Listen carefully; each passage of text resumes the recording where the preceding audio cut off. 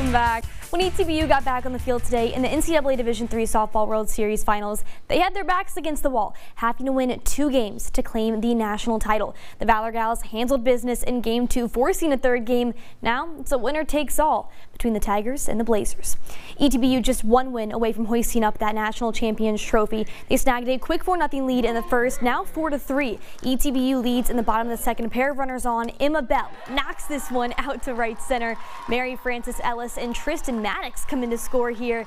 The Valor Gals extend their lead 6-3 over ETBU. Next frame, things getting dramatic. Belhaven's Natalie Parker launches that one out to center, bounces off the top of the wall. Blazers head coach says no, challenges the RBI triple. That turns into a 2-run homer. It's now a 1-run ball game in Bell Park. ETBU head coach Janae Shirley not happy at all, and she gets ejected. The Tigers, they don't sweat it though. They keep their lead, winning 9-5 over Belhaven, and ETBU is the 2024 Division III softball national champions. After the game, seniors on the team shared that none of this would have been possible if it wasn't for how this year's team prioritized loving each other on and off the field.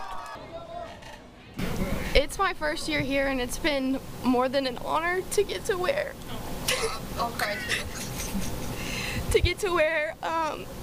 the Valor Blue. And one thing we said at the beginning of the year, we kind of set the theme for this team, and it was love. And I think throughout this week and all of postseason, it really came into play, and it really showed the type of girls that we have on our team. Putting God at the center of everything that we've done has been a huge difference for us, and playing with the joy that we get from Him has made a huge difference. And when you play with joy, you want other people to succeed. It doesn't need to be your moment. You want it for your team, and you want it for them. So I think that instead of focusing on ourselves, we really focused on just loving each other and not caring whether it was our moment, but caring that we had the moment.